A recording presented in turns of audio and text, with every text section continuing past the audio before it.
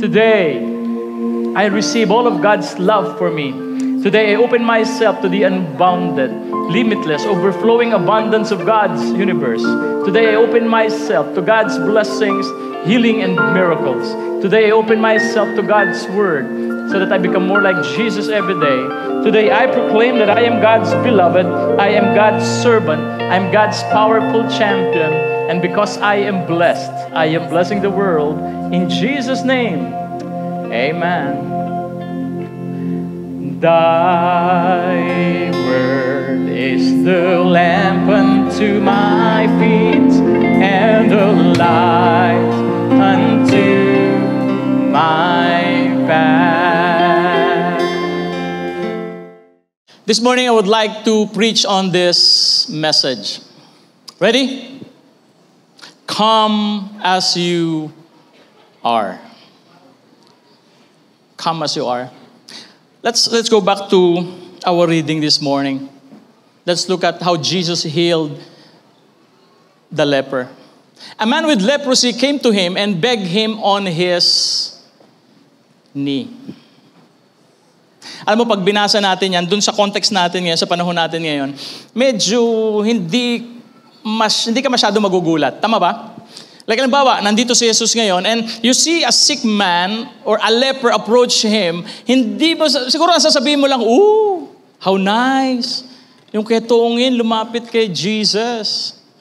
Tama ba? Why? Kasi alam natin that Jesus can heal, yes? Tapos, wala rin tayong problema dun sa leprosy. Wala tayong problema sa leprosy. Kaya parang walang masyadong violent reaction. Parang mas may violent reaction pa pag yung halimbawa, nakita mo si Jesus, tapos ang lumapit sa kanya, yung chismosa mong kapitbahay. Siguro ang sasabihin mo, oh, what a nerve. Lapit ng lapit itong mahaderang ito. Yung ganon. Mas masusurprise ka pa. Or, siguro mas matindi pa yung reaction mo pag yung lumapit sa kanya, yung dati mong kaibigan na ngayong kaaway mo na. Siguro ang sasabihin mo, dual purpose to. Plastic na, mapapil pa. Yung gano'n, siguro yung reaction mo mas grabe pa.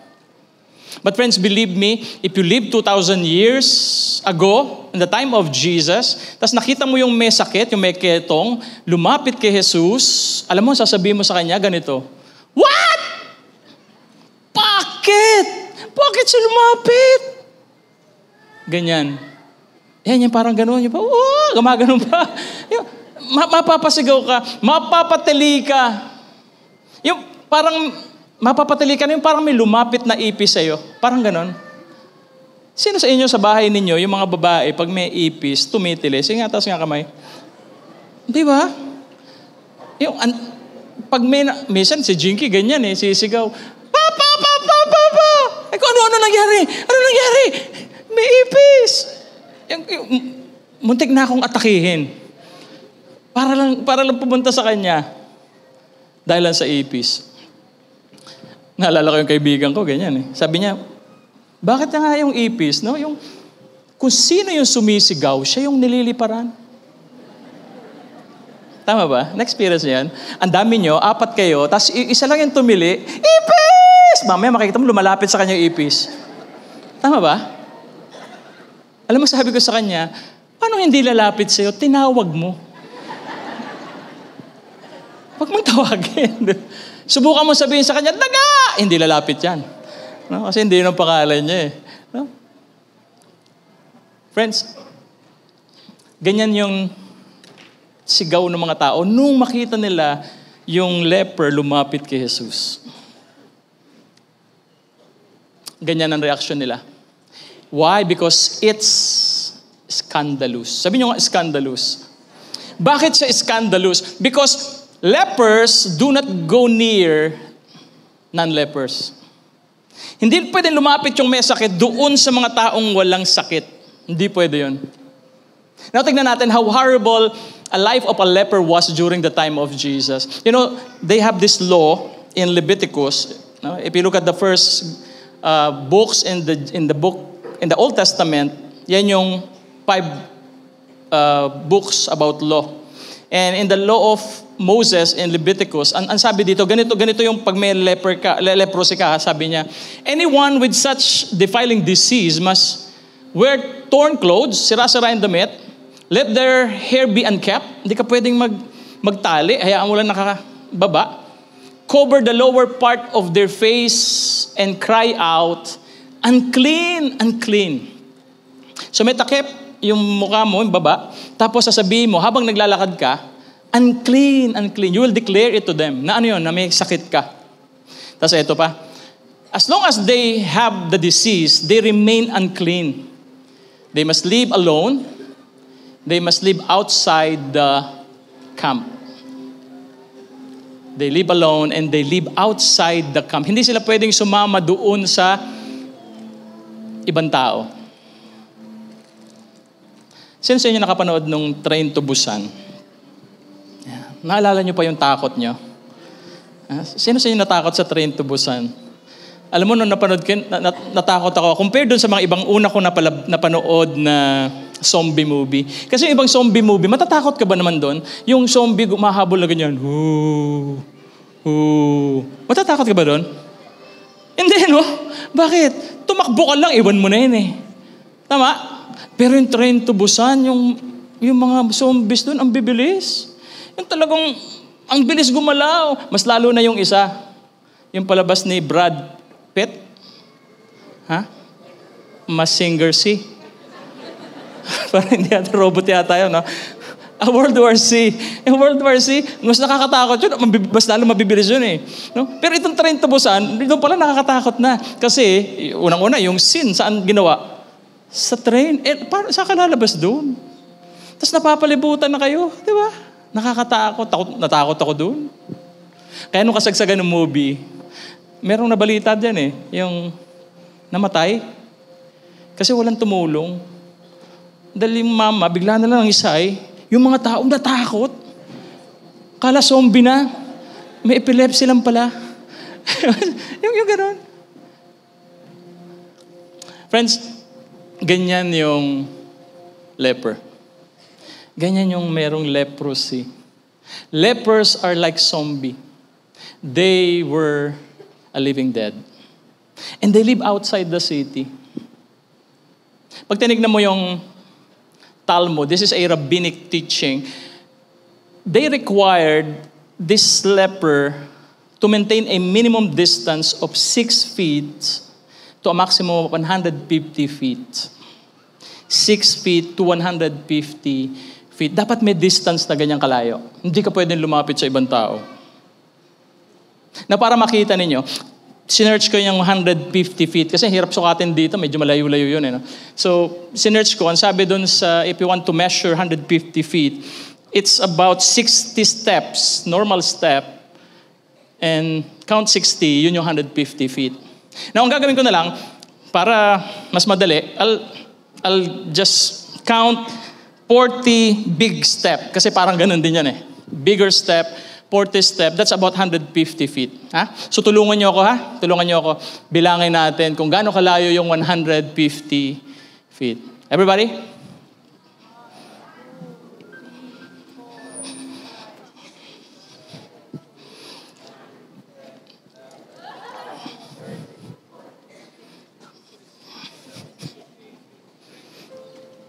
One, 22, 23, 24, 25, 26, 27, 28, 29, sandali. Saan ba tayo? CR? Hindi pwede, hindi tayo makikita. 30, 31, 2, 33, 34, 35, 36, 37, 38, 39. Kapagod. Sarap ng buhay nyo, nakaupo lang kayo, no? Ganito kalayo. 40 step, big steps. That's 150 feet. Saan ako nagsimula? Doon, sa hagdan. Ganyang kalayo. That's the maximum distance. Now, why the distance? Kasi sabi nila, nagsiselos daw yung mga nasa taas, hindi ko nakakausap. Kaya dito naman, bayaan mo naman sila doon sa baba. Why the distance? Because of quarantine purpose. purposes. Kasi kailangan nilang lumayo. Bakit? Nakakahawa. But there's some deeper meaning in that. Other than para mag-quarantine lang yung tao, hindi yun ang pinakadahilan.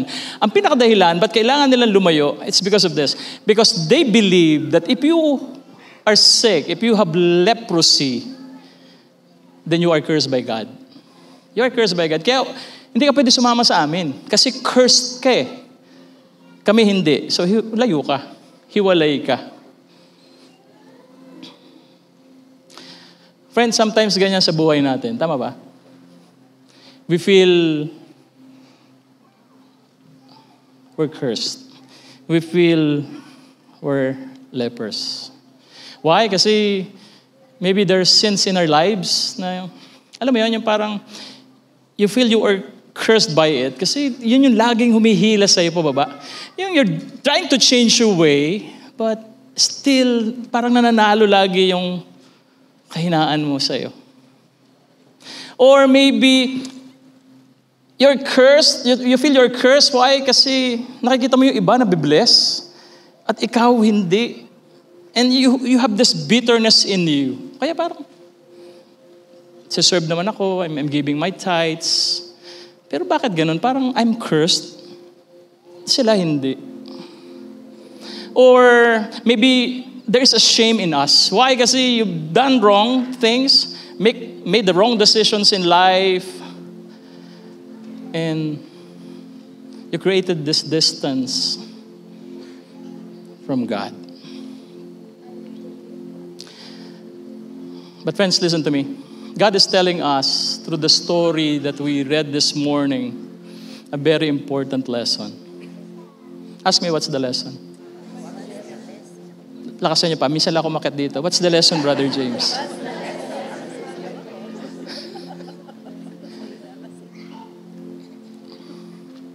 As if God or Jesus is telling us this morning, don't stay far from me. You have to get out of your isolation. You have to get out of that situation.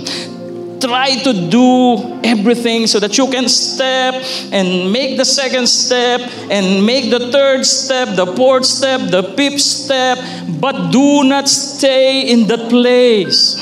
Walk towards Jesus because He wants to heal your brokenness. He wants to heal your sinful ways. And like the lepers or the leper, Jesus is telling you, I want to heal you and make you whole.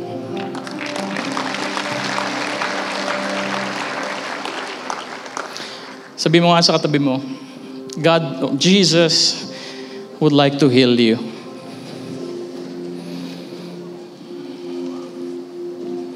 Hindi na kayo magtatampo masyado na. Pwede ba magpahinga muna? God wants to heal us. Now let's continue with the story. In verse 41, it says here, Jesus was indignant. He reached out his hand and touched the man. At once, the disease left the man and he was clean. Naalala ko nung one Holy Week, I think that's a Friday, nagpunta kami simbahan. Sino sa inyo nagko-confess pag Holy Week? Ayan. Nagpunta ako doon sa confession. Tapos, pila kami doon sa kumpisalan. Siguro, pang-apat yata ako o pan-5. Ako na yung kasunod. Tapos maya-maya, nagulat kami. Sige, nagpe-pray kami, nagtitika-tika kami kung ano yung mga nagawang kasalanan. Tapos maya-maya, biglang ang lakas. So, boom! Gumanon yung pinto, bumukas. Tapos sabi nung pare, ayoko na! Puro kayong makasalanan! Ayoko na marinig yan! Lagi na lang ganyan! Yung ganun, sumisigaw siya. Tapos nagulat kami, nakatingin kami lahat sa kanya. Pero naawa kami dun sa, hindi dun sa pare, dun sa nagkukumpisal. Naawa kami. Sabi ko, kung ako yun, Hindi ako lalabas. Ang antayin ko mawala lahat ng tao, doon lang ako. Hindi ako lalabas. Di ba? Kasi bakit? Parang, makasalanan to. Sabi ko, buti hindi ako natapat. Kasi kung ako yung natapat, baka hindi lang sumigaw yung pare, baka naggugulong-gulong doon dahil sa kasalanan ko. Ay, naglulupa sa ito, makasalanan ka, preacher ka pa man din. Yung ganon. Sabi ko, buti na lang, hindi ako natapat. Tapos, kapon tinanong ko yung teacher ko kasi I'm studying moral theology. Sabi namin, Father, question, yung pare ba, pwedeng hindi magpatawad pag nagkumpisa ng tao? Ano sa tingin niya sagot? Yes or no? Sino sabing yes? Sino sasabing no? Sino nagsasabing, bahala ka. Anong gusto mo, Brad? Ayos kami. Alam mo ang sagot niya? Yes. Pwedeng hindi ka i-absolve. Pwede. Pero ito yung tanong, sabi niya, tama ba yung ginawa niya? Alam mo, sagot niya? Mali. Mali. Kahit gaano kalaki yung kasalanan, yung pare, dapat magpatawad. There's only one sin, I think, na hindi niya pwedeng patawarin. Yan yung abortion. I think it is only the bishop who can absolve us of that particular sin. The rest of the sins, kaya nilang i-absolve. So, sabi niya, hindi pwedeng hindi magpatawad ang pare. Kahit sabihin mo na yung tao, lagi na lang yun ang kinukonfess. Yung upo dun sa kumpisalan, yun lang din yung sasabihin niya. Tapos alam na ni Father kung ano yung kasalanan, yung pwedeng sabihin ni Father, pwede ba, paki-record mo na lang. Ganyan din naman.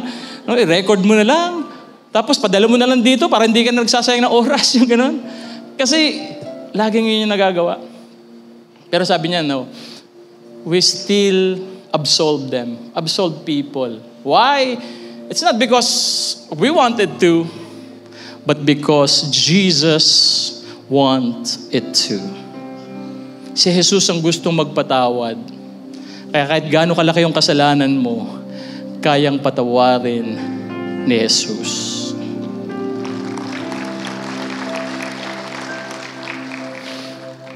Pero natanong niyo na ba yung sarili niyo?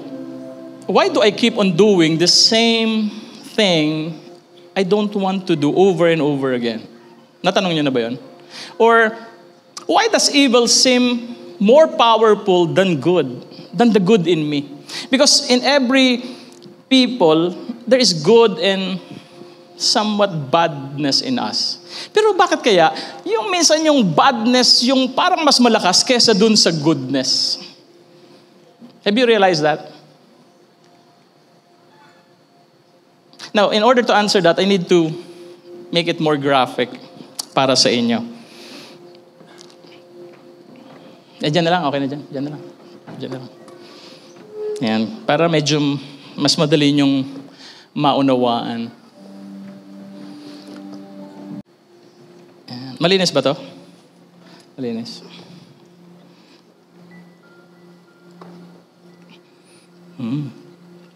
Champagne.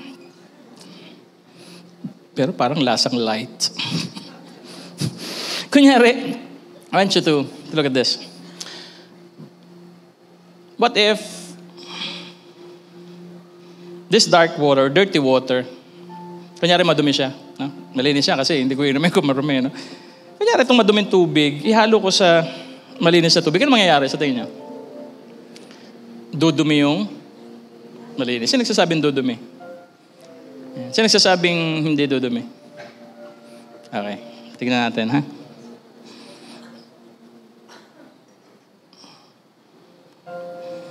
Yan. Saan nangyari? Dumumi. Very good. Palakpakan nyo kayo yung sarili ninyo. So parang nanalo itong maduming tubig sa malinis na tubig. Tama? Subukan naman natin. Pwede bang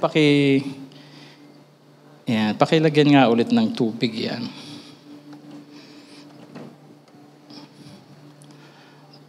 Absolute. Dapat yan, naniningil tayo na sponsorship, ha? Now what if, ito namang malinis na tubig, ang ibuhos ko dun sa maruming tubig. Ano sa tingin niyo mangyayari? Sino sabing malilinis? Ayan. Sino nagsasabing hindi malilinis? Sino nagsasabing, basta Brad, kung anong sinabi mo, ayos kami.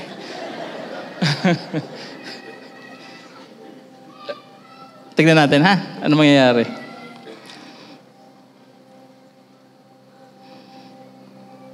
Duminis ba? Hindi, no? Duminis ba? Hindi, no? Busin natin. Duminis ba? Hindi, no? Sino nanalo? Yung maduming tubig. So, sino nagsabi na hindi lilinis? Yeah, palakpakan niyo sarili niya. The dirty water wins again.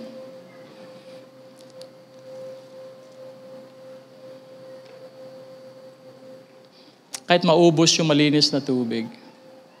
Now, this is my conclusion. Pinag-isipan ko to, ha? Makinig kayo. If the dirty touches the clean water, the clean gets dirty. But when the clean touches the dirty water, the dirty remains dirty. Lalim niyan, ha? Dapat pinapalakpakan niya, malalim yan. Ganyan katalino yung builder ninyo. Hindi, pero simple lang naman, no? Tama, no? If the clean water touches the dirty water, wala nangyayari doon sa dirty water. But if the dirty water touches the clean water, it has an effect. Friends, if you look at your personal life, ganyan din minsan. Minsan nahihirapan kang takasan yung kahinaan mo. Minsan yung kasalanan mo, kaya nandyan. Because of this illustration. For 4 years, alam mo yun, you're working on quitting porn. But still, after 4 years, ganun pa rin. Still do porn.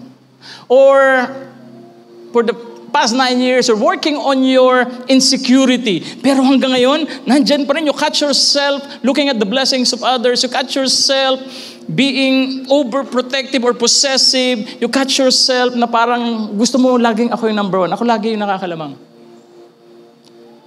Or for the past 16 years, you're working on your temper. Yung ayaw mo nang nagagalit. Kasi naiinis na sa'yo yung mga anak mo pag sumisigaw ka. Yung pinipigil mo yung temper mo. Kasi laging sinasabi ng mga anak mo, Mom, you're the best teacher I have. You're the best teacher. Sa'yo kami natuto ng anatomy. Kasi lagi mong sinasabi, mata ang ginagamit at hindi ang bunganga. Ma'am, sa'yo kami natuto ng sanitation. Kasi lagi mong sinasabi, anong akala mo sa akin? Nagtatay ng pera. Ma'am, sa'yo kami natuto ng hypnotism. Bakit? Kasi lagi mong sinasabi, makuha ka sa tingin. At sa'yo rin kami natuto ng generosity. Kasi lagi mong sinasabi, ibigay mo yan sa kapatid mo, kundi malilintikan ka.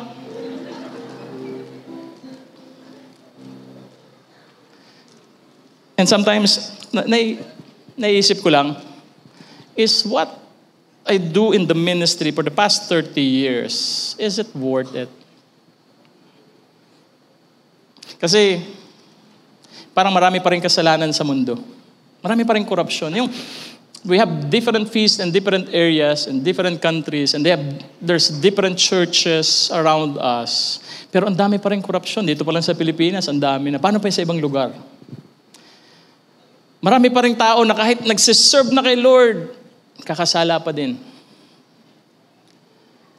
Kahit nag-a-attend na ng feast, gihiwalay pa rin. Kaya minsan nakaka-frustrate. But here's the beauty of our story this morning. As if God is telling me something. That there is someone more powerful than our sins and weaknesses. Balikan natin yung binasa natin. And it says here, Jesus said, "Be clean." At once the disease left the man and he was clean. Parang ganito yan.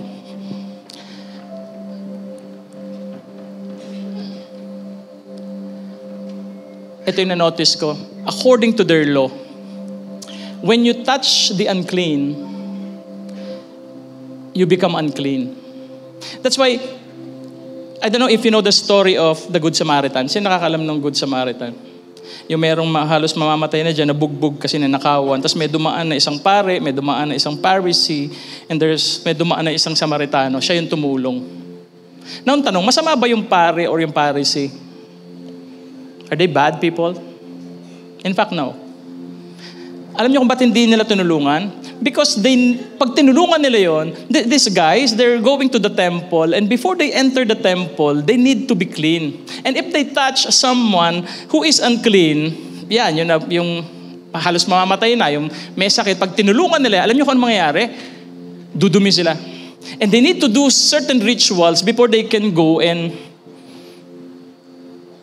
worship in the temple. Kaya hindi nila tinulungan. Kasi they believe that if a person who is clean touches someone who is unclean, then that person becomes unclean. But when Jesus touched the leper, Jesus don't become unclean. The leper became clean.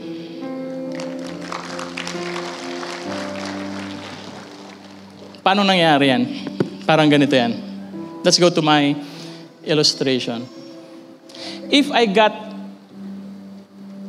limited water supply, then wala masyadong mangyayari dun sa dumi, sa kasalanan ng mundo. But if I have limitless source of water, I want you to watch what will happen.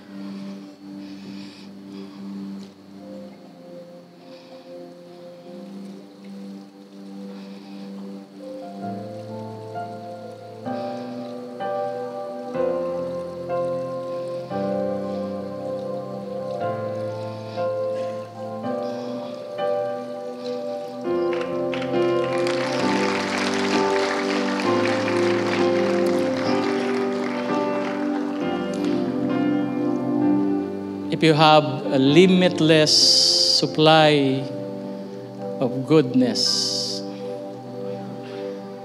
or good water, the water becomes clean.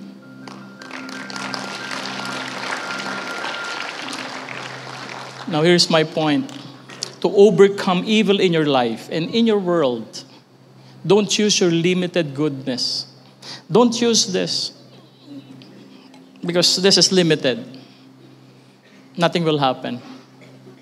But if you want to overcome your evil in your life or in your world, you need to be connected to God's eternal goodness. Because God's goodness can overcome evil. Tanong niyo ko bakit? Because our goodness is limited and God's goodness is limitless.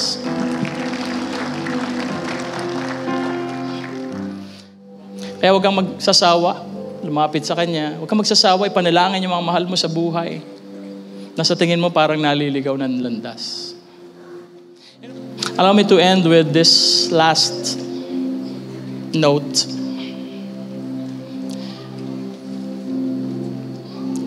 Gusto kong balikan yung reading natin. And this is the reason why in our Facebook you will see the title. Kung gugustuhin mo, kaya mo. Nakita niyo ba yun sa Facebook? Tinagalog namin. Kung gugustuhin mo, kaya mo. And it says here, if you are willing, you can make me clean. This is the leper who approached Jesus. If you are willing, you can make me clean. You know, many of us, we believe that God is great. Yes? And it's easy for us to believe that God is great. Tama? Yung pumunta ka lang doon sa salamin mo, tapos tignan mo yung sarili mo, ano sasabihin mo? Ang galing ni Lord. Tama? God is great. He created me this. He created me beautiful. He created me handsome. Tama? Kahit yung feeling mo parang ka nagsisinungaling, pero di ba? Wow, ang galing ni Lord. Bakit? Perfect. Yung mata ko perfect, wala sa kilikili. Tama? O yung ilong ko wala sa kilikili. Isipin mo kung yung ilong mo nasa kilikili. Di ba? Araw-araw ang baho ng paligid mo. Tama? Ang galing. It's easy to believe that God is great. Yes? Labas ka lang ng bahay, mga puno. God is great. But it's not easy to believe that God is good. Greatness of God is different to the goodness of God. God can do this. God can do everything because He is a powerful God. But the question is, will He use this goodness for my good? Will He use His power for my good? Ako lang ito, ha? Ako lang ito. Inimagine ko, maybe, just maybe, yung leper, he had the same dilemma. He has the same dilemma. He know that Jesus can heal his sickness. He can heal his leprosy. Alam niya yan. Why? Kasi if you look at the story before, this particular story, earlier verses, you will see, si Jesus, ang dami na niyang napagaling. Meron dun isang demonic, possessed na pinalayas yung masamang spirito, yung isa may sakit, pinagaling niya, yung mother-in-law ni Peter, pinagaling niya. So he knows about the power of God. But his dilemma is this: will you heal me? I know you're great, but I don't know if you're good. If you're good to me. Because I'm sick. In fact, buong buhay ko, mag-isa ako. Buong buhay ko, I feel isolated. Buong buhay ko, I feel bitter kasi I see a lot of people being blessed. They're so happy, they're together. Pero ako nag-iisa because of my sickness. Will you be that good to me as well?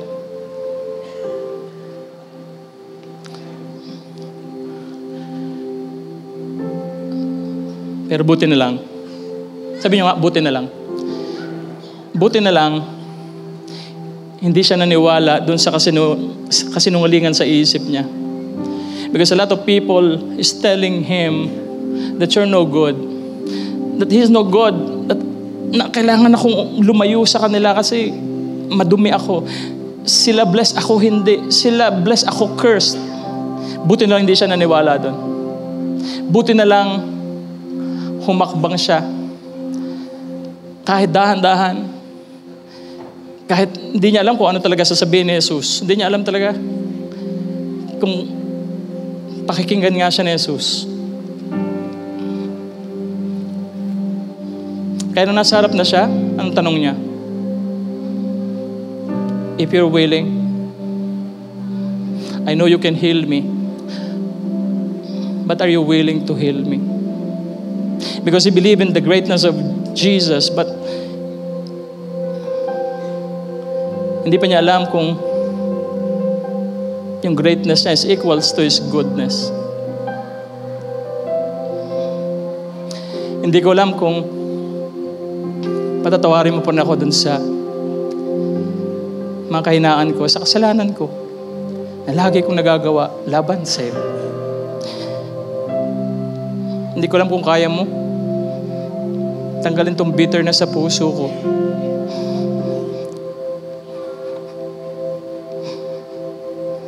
Because I see myself as a cursed person. Hindi ko alam kung matatanggal mo yung shame dahil sa mga maling decision ko sa buhay ko. I know you're great.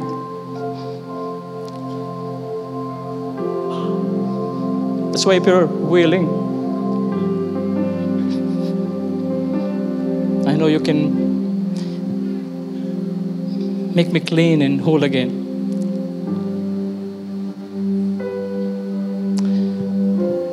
Buti na lang sinubukan niya. Dahil ito yung sabi ni Jesus sa kanya. I am willing. I am willing.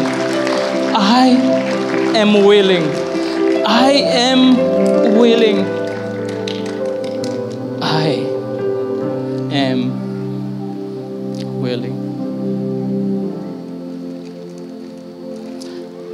Friends, do you want to experience God's goodness this Lent? Do what the leper did. Make one step closer to Jesus for the next 40 days. Tanggalin mo yung hiya mo. Nagalit ka sa Kanya because of some situations in your life. Just keep on moving towards Him. Come as you are. And like that leper, you will experience His goodness.